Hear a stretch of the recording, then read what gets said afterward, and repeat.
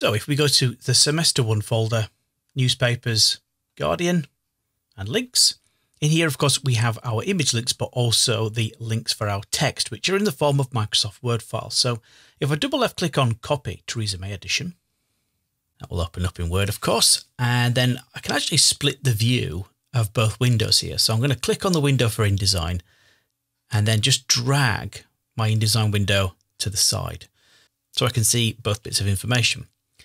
I'll switch to InDesign and click on the zoom tool. I'm going to head up to the upper left-hand side and then just use the spacebar to pan and get a good clear view of that first top left text frame.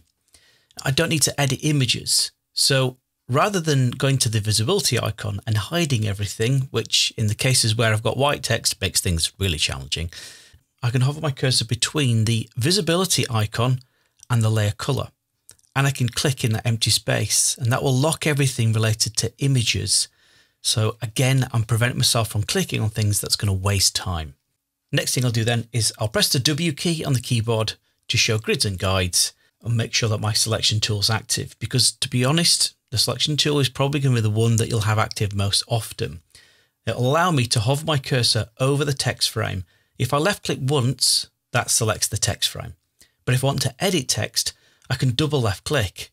Wherever I double left click, that inserts your type tool. And then from here, well, very similar to most apps, you can double left click to highlight a word. You can triple left click to select one line, or you can quadruple left click to select a paragraph of text. Now, so with all that text selected, if I hit the delete key on the keyboard or the backspace key, I can see that my long read text over on the right hand side now tells me that the heading is. I can just start typing it in like so. And InDesign, as you can see, remembers the formatting of what the text should look like in that frame.